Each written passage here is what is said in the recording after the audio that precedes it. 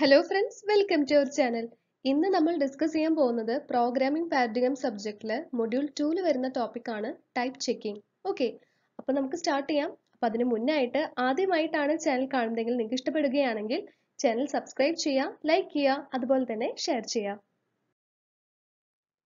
Okay, അപ്പോൾ കഴിഞ്ഞ ക്ലാസ്സിൽ നമ്മൾ എന്താണ് ടൈപ്പ് ചെക്കിംഗ് എന്നുള്ള ജസ്റ്റ് ഒരു ഇൻട്രൊഡക്ഷൻ നമ്മൾ പറഞ്ഞിട്ടുണ്ടായിരുന്നു. അതുപോലെ തന്നെ ടൈപ്പ് റൂൾസും പറഞ്ഞിട്ടുണ്ടായിരുന്നു. ഓക്കെ, അപ്പോൾ 3 റൂൾസ് ആണ് വരുന്നത്.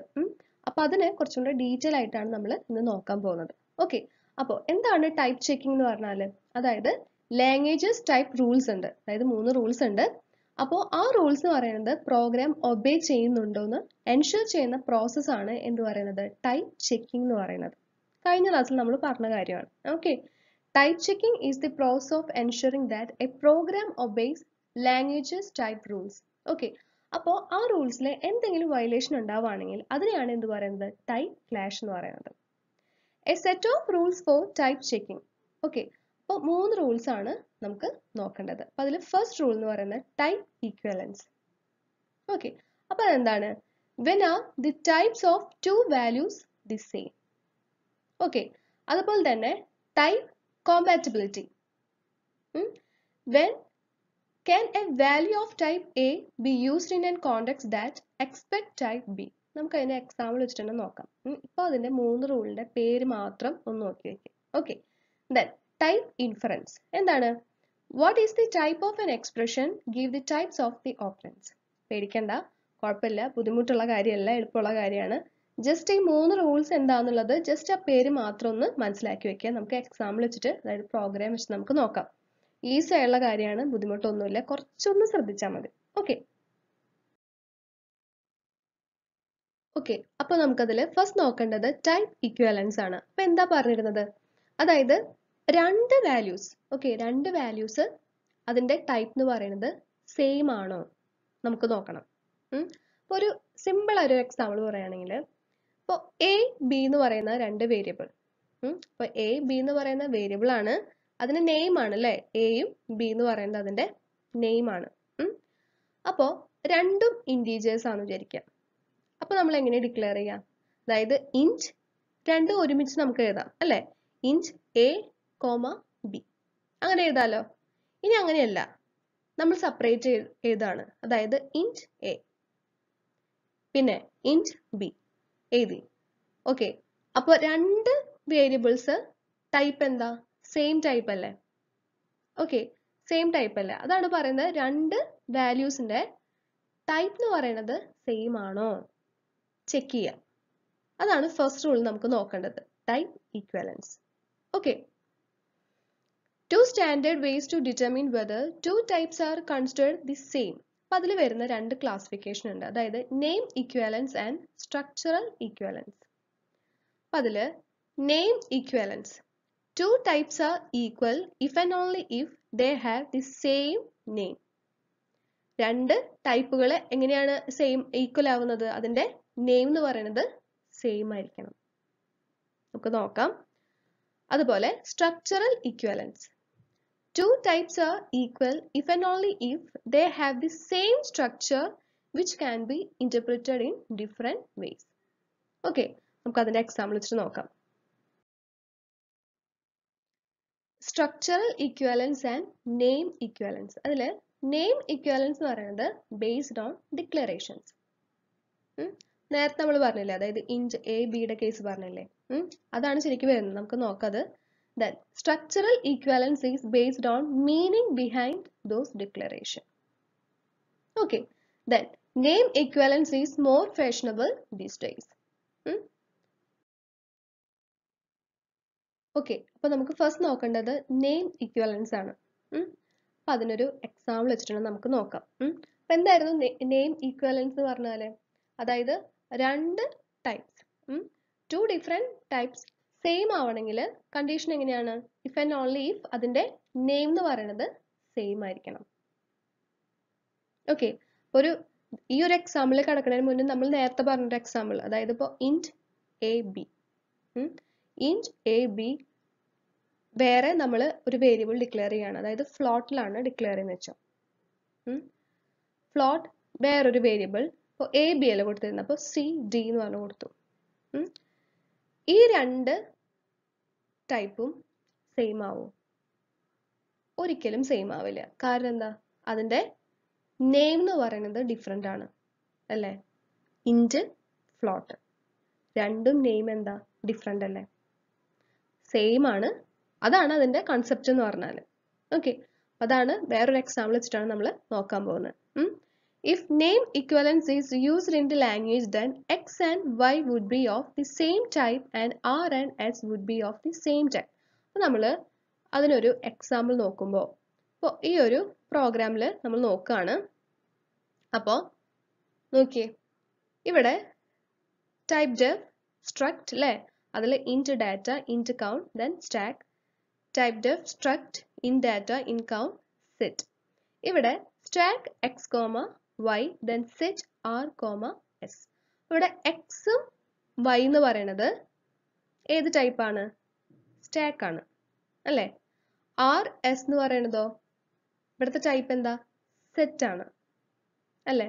അതായത് എക്സിന്റെ ടൈപ്പും ഇതാണ്, വൈന്റെ ടൈപ്പും ഇതാണ്, ആറിന്റെ ഇതാണ്, എസിന്റെ ഇതാണ്. ഇത് വേണം നമുക്ക് സെപ്പറേറ്റ് ചെയ്താം അല്ലേ? അല്ലെങ്കിലോ ഒരുമിച്ച് എഴുതാം അല്ലേ? അപ്പോൾ ഈ ഒരു കേസ് വരുമ്പോൾ ഇവിടെ എക്സ് എന്ന് പറയുന്നത് ഈക്വൽ ടു വൈ ആണ്. കാരണം എന്താ? രണ്ടും സെയിം ടൈപ്പ് ആണ്. അതായത് ഇവിടുത്തെ അതിന്റെ ടൈപ്പ് രണ്ടിന്റെയും സെപ്പറേറ്റ് നോക്കുകയാണെങ്കിൽ അവിടുത്തെ ടൈപ്പ് നെയിം എന്ന് പറയുന്നത് എന്താ? സ്റ്റാക്ക് ആണ് അല്ലേ? അപ്പോൾ രണ്ടും ഈക്വൽ ആണ്, അതായത് എക്സ് ഈക്വൽ ടു വൈ ആണ്. ആ ഒരു കണ്ടീഷൻ എന്ന് പറയുന്നത് വാലിഡ് ആണ് അല്ലേ? അതുപോലെ ആർ ഈക്വൽ ടു എസ് ആണ്. ആർ ഈക്വൽ ടു എസ് എന്ന് പറയുമ്പോൾ ആറിന്റെ ടൈപ്പ് എന്താ? സെറ്റ്. എസിന്റെ ടൈപ്പ് എന്താ? സെറ്റ് അല്ലേ? അപ്പോൾ ആർ ഈക്വൽ ടു എസ് എന്ന് പറയുന്നത് ആവാലോ. അതായത് നെയിം ഈക്വലന്റ് കണ്ടീഷൻ ആ റൂൾ വെച്ച് നോക്കുമ്പോൾ കറക്റ്റ് ആണ്. പക്ഷേ എക്സ് എന്ന് പറയുന്നത് ഈക്വൽ ടു ആർ ആവോ? ഇല്ല. വൈ എന്ന് പറയുന്നത് ഈക്വൽ ടു എസ് ആവില്ല. കാരണം എന്താ?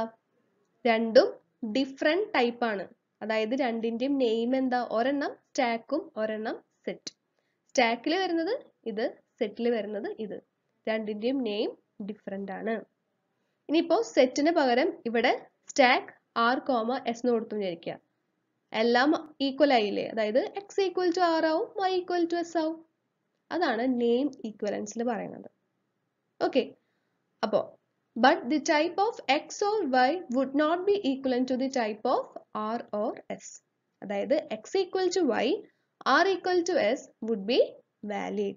But statements such as x equal to r valid ആവോ? Not valid. അതുപോലെ x, y are name equivalent. അല്ലേ? നെയിം ഈക്വലന്റ് ആണ്. അതായത് വാല്യൂസിന്റെ ടൈപ്പ് എന്ന് പറയുന്നത് സെയിം ആവാം അല്ലെ? എക്സിന്റെയും വൈന്റെയും ടൈപ്പ് എന്ന് പറയുന്നത് സ്റ്റാക്ക് ആണ്. ഓക്കെ, അതാണ് നെയിം ഈക്വലൻസിൽ പറയുന്നത്. ഓക്കെ, അപ്പൊ അതാണ് ഫസ്റ്റ് സ്റ്റേറ്റ്മെന്റിൽ പറഞ്ഞിട്ടുള്ളത്. X and why would be of same type and R and S would be of the same type. Name വെച്ചിട്ടാണ് നോക്കുന്നത്. ഓക്കെ, ദെൻ ഇനി നമുക്ക് നോക്കേണ്ടത് സ്ട്രക്ചറൽ ഈക്വലൻസ്. അപ്പോൾ ഇവിടെ a strict interpretation would be that the names and type of each component of the two types must be the same and must be listed in the same order in the type definition. The component type must be same and in the same order in the two types, but the name of the component could be different. അതായത് നേരത്തെ കേസിൽ, അതായത് name ഈക്വലൻസിന്റെ കേസിലായിരുന്നപ്പോൾ ആ ഒരു example എങ്ങനെയായിരുന്നു? അതായത് type def അല്ലെ, type def struct രണ്ടും സെയിം ആയിരുന്നു. അതില് പിന്നെ എങ്ങനെയായിരുന്നു വന്നിരുന്നത്? ഒന്ന് പറഞ്ഞാല് സ്റ്റാക്ക്, പിന്നെ എന്താ?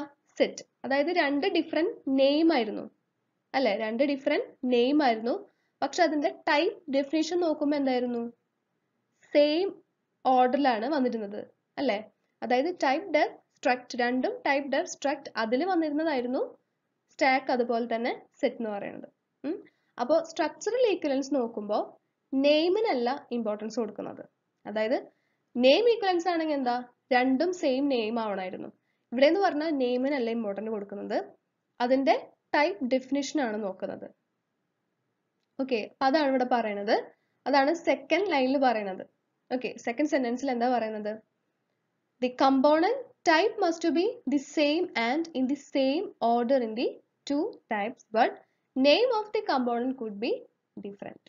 അങ്ങനെ വെച്ച് നോക്കുകയാണെങ്കിൽ, നേരത്തെ എക്സാമ്പിൾ വെച്ച് നോക്കുകയാണെങ്കിൽ അവിടുത്തെ സ്ട്രക്ചറൽ ഈക്വലൻസ് എന്ന് പറയുന്നത്, സ്ട്രക്ചറൽ ഈക്വലൻസ് നോക്കുമ്പോൾ സ്റ്റാക്കും അതുപോലെ സെറ്റ് എന്ന് പറയുന്നതും എന്താ ഈക്വലന്റ് ആയില്ലേ?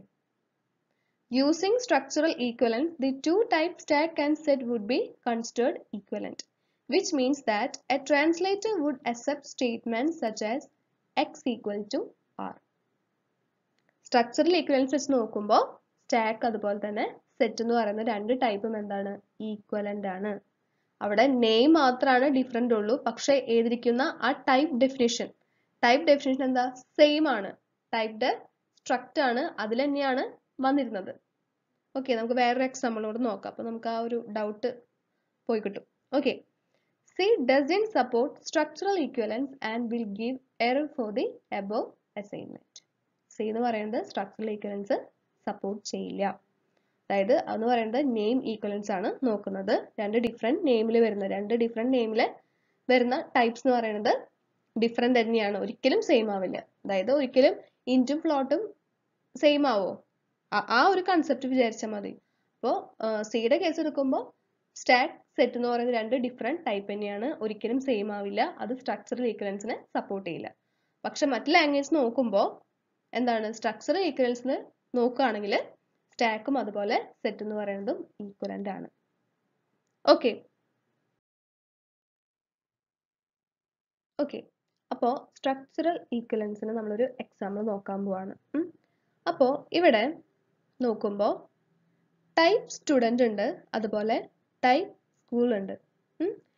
രണ്ട് വേരിയബിളിലേക്കും, അതായത് രണ്ട് ടൈപ്പിലേക്കും, അതായത് സ്റ്റുഡന്റ് എന്നുള്ള ടൈപ്പ് ഉണ്ട്, സ്കൂൾ എന്നുള്ള ടൈപ്പ് ഉണ്ട്. രണ്ട് ടൈപ്പിലേക്കും റെക്കോർഡ് എന്നുള്ള സെയിം വാല്യൂ രണ്ടിലേക്കും എന്ത് ചെയ്തിരിക്കുകയാണ്? അസൈൻ ചെയ്തിരിക്കുകയാണ്. ഓക്കെ, അപ്പോൾ സ്ട്രക്ചറൽ ഈക്വലൻസ് വെച്ച് നോക്കുമ്പോൾ ഇവിടെ എന്താ? സെയിം ആണ്. അതായത് റെക്കോർഡ് എന്നുള്ള വാല്യൂ രണ്ട് ടൈപ്പിലേക്കും എന്ത് ചെയ്യുന്നുണ്ട്? അസൈൻ ചെയ്യുന്നുണ്ട്.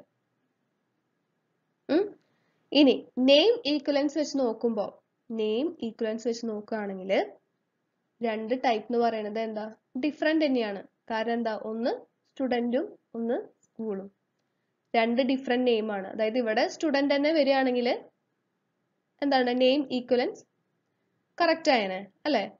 പക്ഷെ രണ്ട് ഡിഫറെന്റ് നെയിം ആണ്. പക്ഷെ സ്ട്രക്ചറൽ ഈക്വലൻസ് വെച്ച് നോക്കുമ്പോൾ രണ്ടും എന്താണ്? സെയിം ആണ്. അപ്പോൾ they assigned a value of type school into a variable of type student. അല്ലേ? റെക്കോർഡ് എന്നുള്ള വാല്യൂ രണ്ടിലേക്കും അസൈൻ ചെയ്ത് വെച്ചു. A compiler whose type checking is based on structural equivalence will accept such an assignment.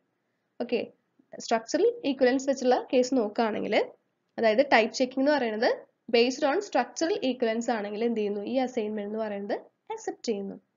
Name equivalence ആണെങ്കിലോ, അത് വെച്ചിട്ട് based on name equivalence ആണെങ്കിലോ accept ചെയ്യോ? ഇല്ല, ഒരിക്കലും അക്സെപ്റ്റ് ചെയ്യില്ല. In the example, x and y will be considered to have different types under name equivalence. ഇവിടെ x ഉണ്ട്, y ഉണ്ട്. അപ്പോൾ x എന്ന് പറയുന്നത് uses the type declared at line 1, ഇത് സ്റ്റുഡന്റിന്റെ. y എന്ന് പറയുന്നതോ y uses the type declared at line 4, അതായത് സ്കൂൾ. അപ്പോൾ എക്സിലും വൈയിലും വരുന്നത് രണ്ട് ഡിഫറെന്റ് ടൈപ്സ് ആണ്. അപ്പോൾ നെയിം ഈക്വലൻസിന്റെ കേസ് എടുക്കുമ്പോൾ ഇത് രണ്ടും രണ്ട് ഡിഫറെന്റ് ടൈപ്സ് തന്നെയാണ്, സെയിം അല്ല. പക്ഷെ സ്ട്രക്ചറൽ ഈക്വലൻസ് വെച്ച് നോക്കുമ്പോൾ രണ്ടും സെയിം ആണ്. സെയിം വാല്യൂ തന്നെയാണ് രണ്ടിലേക്കും അസൈൻ ചെയ്ത് വെച്ചിട്ടുള്ളത്. അതിന്റെ ടൈപ്പ് ഡെഫിനേഷൻ എന്ന് പറയുന്നത് സെയിം ആണ്, നെയിമിനെ നോക്കുന്നില്ല. ഓക്കെ, അപ്പോൾ നെയിം ഈക്വലൻസ് ഇൻ എഡ നോക്കുകയാണെങ്കിൽ type T1 is array 1 to 10 of boolean, അതുപോലെ type T2 is array 1 to 10 of boolean. ഇവിടെ V1 T1 V2 T2. അപ്പോൾ V1 അതുപോലെ V2 എന്ന് പറയുന്നത് എന്താ? ഡിഫറെന്റ് ടൈപ്സ് ആണ് വരുന്നത്. by name equivalence. Okay. അതുപോലെ structural equivalence in ML. Type T1 A എന്ന് പറയുന്ന വേരിയബിൾ അതുപോലെ B എന്ന് പറയുന്ന രണ്ട് വേരിയബിൾ ഒന്ന് int type അതുപോലെ തന്നെ റിയലും. ടൈപ്പ് T2 വരുമ്പോഴോ സെയിം വേരിയബിൾ തന്നെ അതിന്റെ ഓർഡർ മാത്രം ഒന്ന് മാറിയിരിക്കുകയാണ്. അതായത് ഫസ്റ്റ് B ആണ് ഡിക്ലെയർ ചെയ്തിട്ടുള്ളത്, പിന്നെ A ആണ് ഡിക്ലെയർ ചെയ്ത് വെച്ചിട്ടുള്ളത്. ഇവിടെ T1 and T2 എന്ന് പറയുന്നത് എന്താണ്? അതായത് ഈക്വലന്റ് ടൈപ്സ് ആണ്. അതായത് നെയിം അല്ല നോക്കുന്നത്, അതിന്റെ ഓർഡർ ആണ് നോക്കുന്നത്, അതിന്റെ ടൈപ്പ് ഡെഫിനിഷൻ ആണ് നോക്കുന്നത്. നോക്കുമ്പോൾ എന്താ രണ്ടും സെയിം തന്നെയല്ലേ? അതായത് T1 പറഞ്ഞിരിക്കുന്നത്, അതായത് T1 എന്താ ചെയ്തിരിക്കുന്നത്?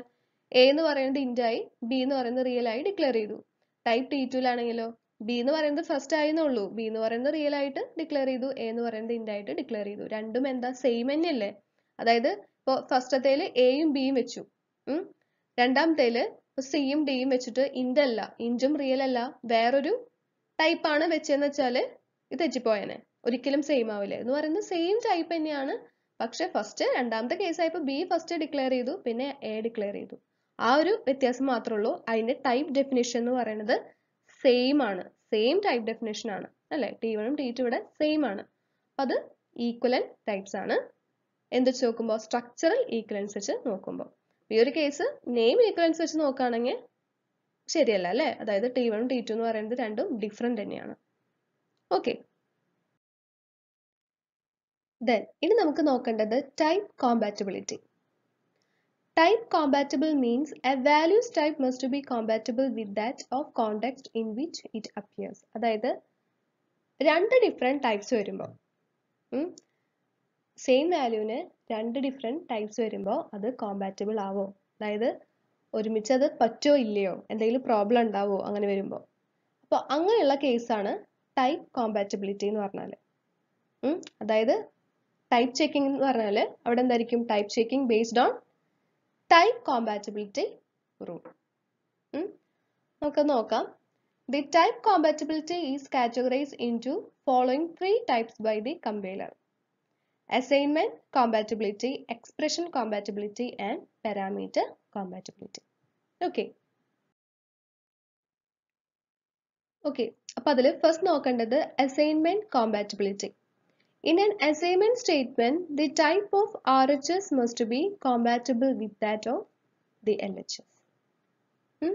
In assignment compatibility, if the type of variable assigned to another variable is different, it results into loss of values of assigned values if the size of assigned variable is larger than the size of variable to which assigned. ഒന്നുമില്ല, ഇതൊരു example നോക്കിയേ.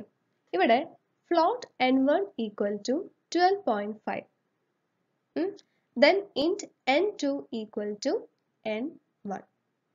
ഇവിടെ വരുന്ന result എന്തായിരിക്കും? അതായത് n2 വരുന്ന result എന്തായിരിക്കും? n1 എന്ന് പറയുന്നത് 12.5 ആണ്. അത് ഡിക്ലെയർ ചെയ്തിരിക്കുന്ന ടൈപ്പ് എന്ന് പറയുന്നത് എന്താ? ഫ്ലോട്ട് ആണ്. പക്ഷേ ഇൻറ്റീജറിലേക്ക് വരുമ്പോൾ അവിടെ ഡെസിമൽ പോയിന്റ് പറ്റുമോ? ഇല്ല. അപ്പോൾ int n2 equal to n1 n2 എന്തായിരിക്കും ഉണ്ടാവുക?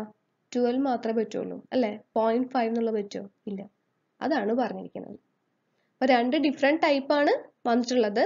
ആ വാല്യൂ എന്ന് പറയുന്നത് അല്ലേ, അതായത് n1 വാല്യൂ ഉള്ളത് അല്ലേ, ആ വാല്യൂ എന്ന് പറയുന്നത് നോക്കി രണ്ട് ഡിഫറെന്റ് ടൈപ്പിലും അതിനെ വെക്കുമ്പോൾ കിട്ടുന്ന റിസൾട്ട് എന്ന് പറയുന്നത് എന്തായിരിക്കും? ഡിഫറെന്റ് അല്ലേ? അതാണ് ടൈപ്പ് കോമ്പാറ്റബിലിറ്റിയിൽ പറയുന്നത്.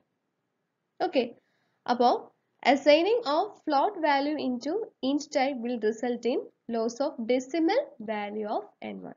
അതാണ് നേരത്തെ പറഞ്ഞത്. ഇവിടെ എന്താ പറഞ്ഞേ?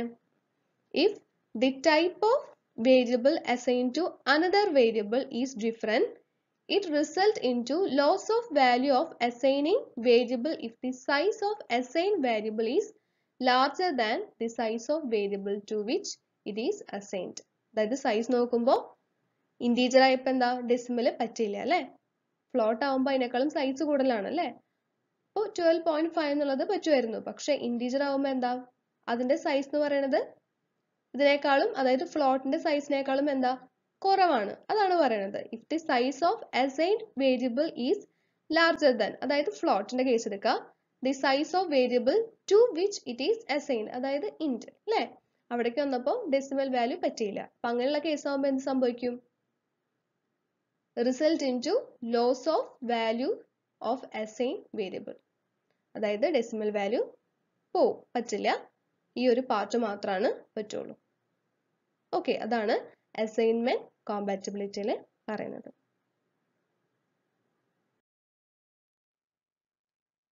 Then ഇനി നമുക്ക് നോക്കേണ്ടത് expression compatibility. In an expression with operator plus, the types of the operands of plus must both compatible with some common types that support addition. ഒരു ഓപ്പറേറ്റർ പ്ലസ് അതായത് അഡീഷന്റെ കേസ് എടുക്കുമ്പോൾ എന്താ പറയുന്നത്? The type of the operands of plus must both compatible with some common type that support addition. അതാണ് expression compatibility. ഇവിടെ കൊടുത്തിരിക്കുന്ന example പറയുന്നത് ഇൻകോമ്പാറ്റിബിലിറ്റിയുടെ ഒരു എക്സാമ്പിൾ ആണ്. നേരത്തെ പറഞ്ഞ കേസില്ലേ അതുപോലെ തന്നെ ഒരു എക്സാമ്പിൾ ആണ് കൊടുത്തിട്ടുള്ളത്.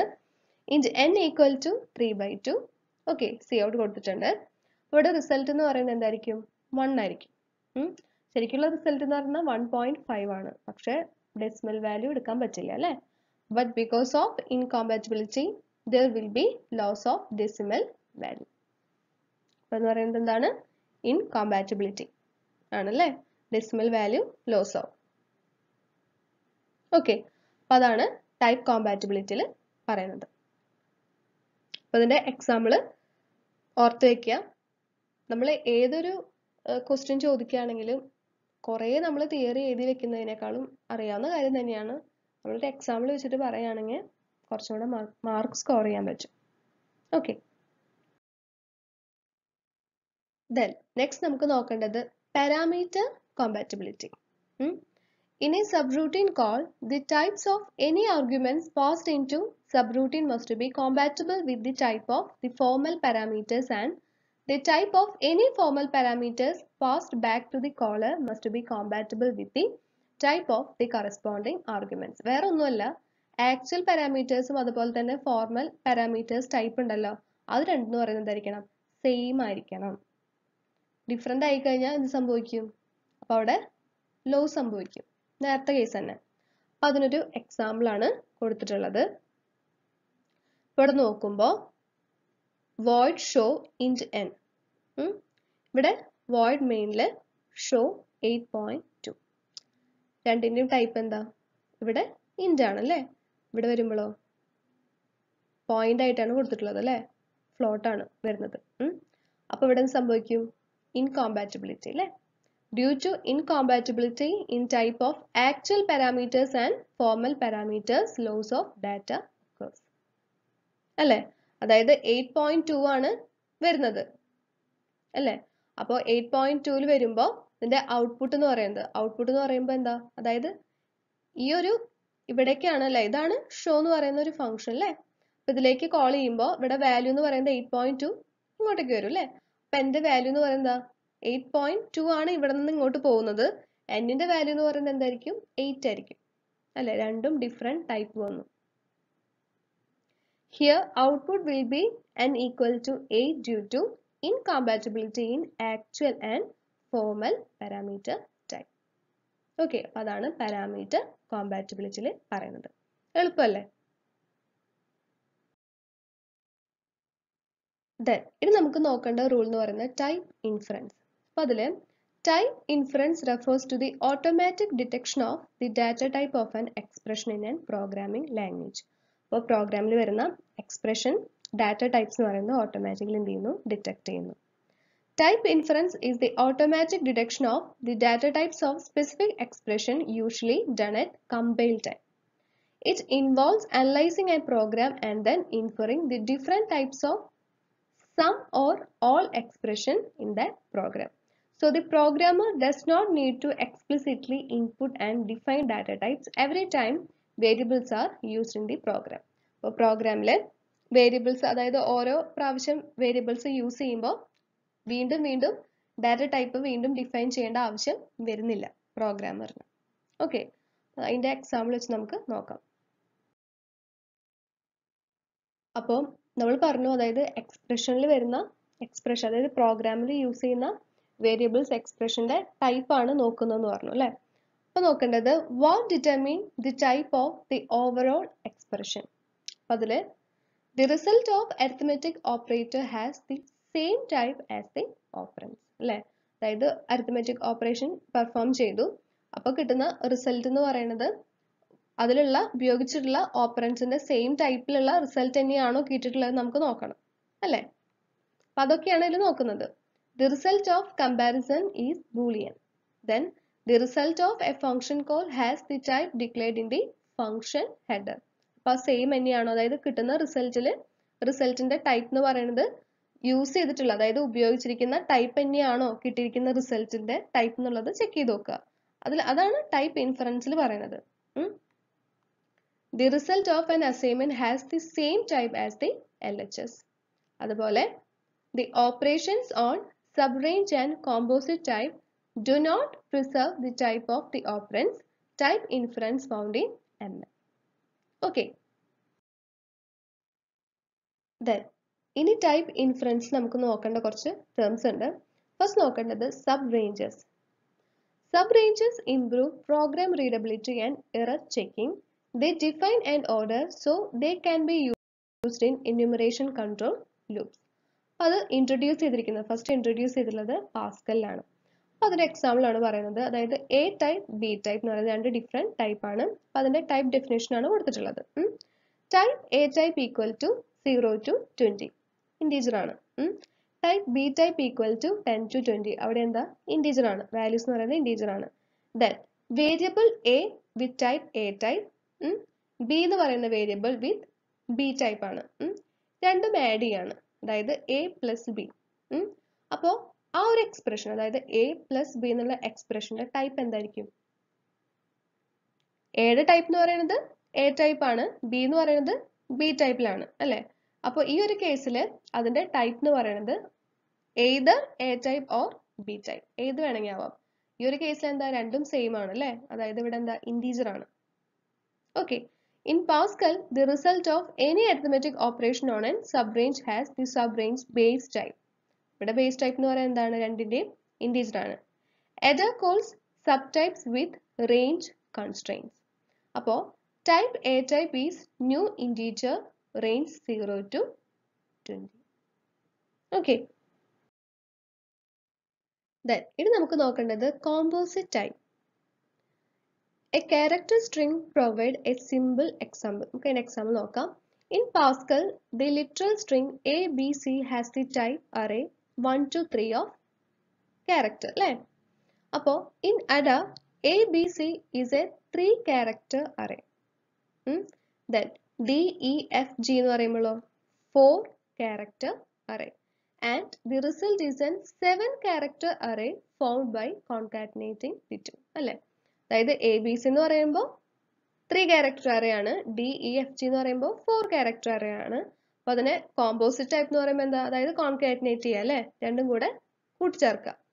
അപ്പൊ എന്തായി ഇവിടെ 7 character array ആയി.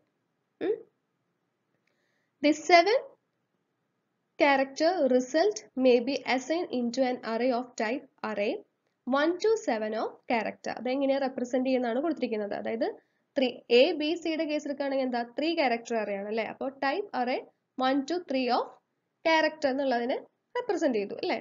അപ്പോൾ 7 ആവുമ്പോൾ type array 1 to 7 of character, അതായത് രണ്ടും കൂടെ ആഡ് ചെയ്തപ്പോൾ result. For all three, size of the array is known, but the bounds and index types are not. They must be inferred from context. അതാണ് composite ടൈപ്പിൽ പറയുന്നത്. Okay, then ഇതിൽ നോക്കേണ്ട മറ്റൊരു കാര്യമാണ് ML type system. Type inference occurs in certain functional language like ML. ഇവിടെ വരുമ്പോൾ പ്രോഗ്രാമേഴ്സിന് അതായത് type of objects declare ചെയ്യാനുള്ള ഓപ്ഷൻ ഉണ്ട്. Programmers have the option of declaring the types of object in these languages. അതുപോലെ തന്നെ എന്ത് ചെയ്യാം, അതിന് ടൈപ്സ് ഡിക്ലെയർ ചെയ്യാതിരിക്കാം. അങ്ങനെ വരുന്ന കേസിൽ കമ്പൈലേഴ്സ് ആയിരിക്കും അതിനെ ഇൻഫർ ചെയ്യുന്നത്.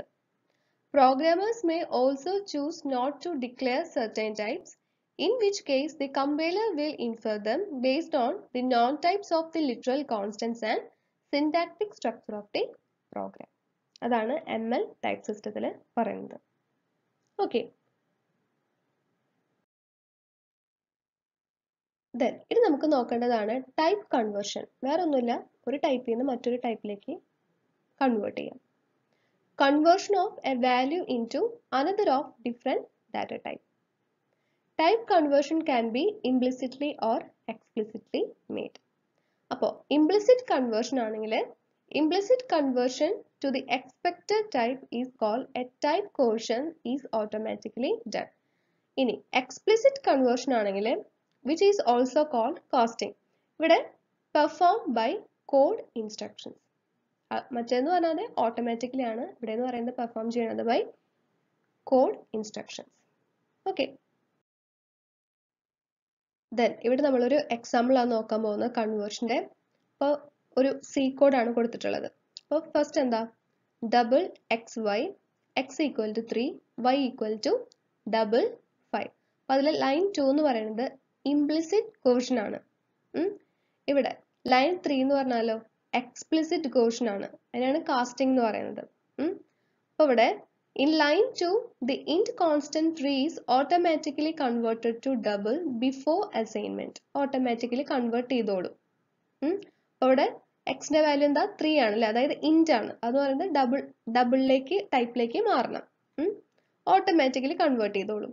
ഇനി എക്സ്പ്ലിസിറ്റ് ആകുമ്പോഴോ, എക്സ്പ്ലിസിറ്റ് കൺവേർഷന്റെ കേസ് ആണെങ്കിലോ, ഈ ഒരു കേസിലാണെങ്കിൽ എന്ത് ചെയ്യണം, അതായത് കോഡ് ഇൻസ്ട്രക്ഷൻസ് കൊടുക്കണം എന്ന് പറഞ്ഞിരുന്നു അല്ലേ, അതാണ് ഡബിൾ എന്ന് പറഞ്ഞിട്ട് പാരാന്തസിസിൽ കൊടുക്കണം. An explicit quotient is performed by involving the destination type with parenthesis.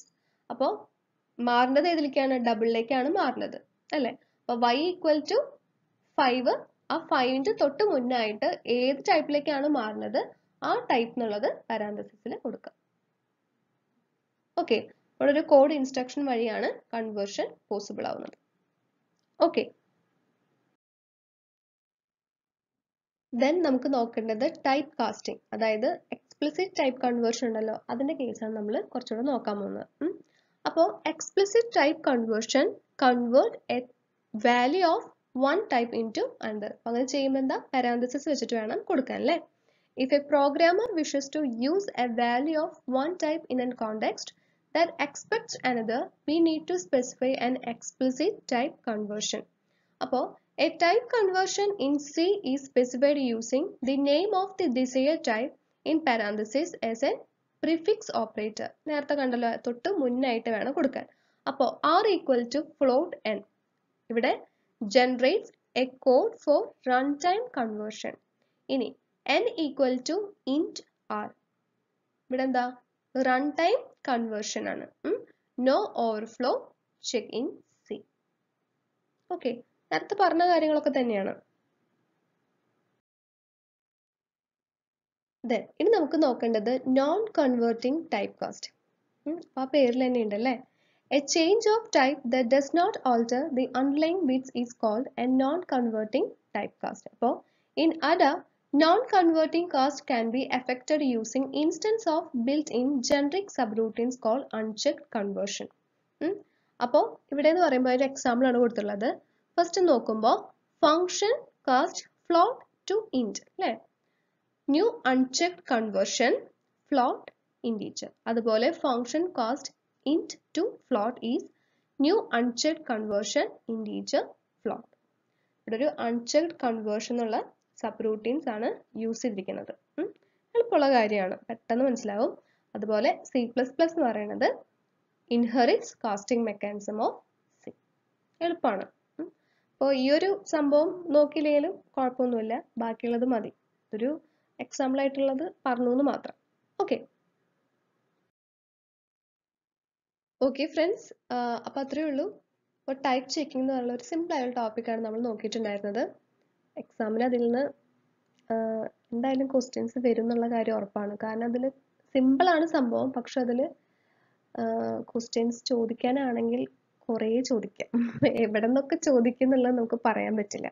Okay, അപ്പോൾ നന്നായി പഠിക്കാം, മനസ്സിലായിട്ടുണ്ടെന്ന് ഞാൻ വിചാരിക്കുകയാണ്. ഞാൻ മാക്സിമം സിമ്പിളായിട്ടാണ് പറയാൻ നോക്കിയിട്ടുള്ളത് കേട്ടോ. ഓക്കെ, അപ്പം നമുക്കിനി അടുത്ത ക്ലാസ്സിൽ കാണാം. ഇതിന് തന്നെ കണ്ടിന്യൂവേഷൻ തന്നെയായിരിക്കും വരുന്നത്. അപ്പം അതുവരെ എല്ലാവരും take care and bye bye.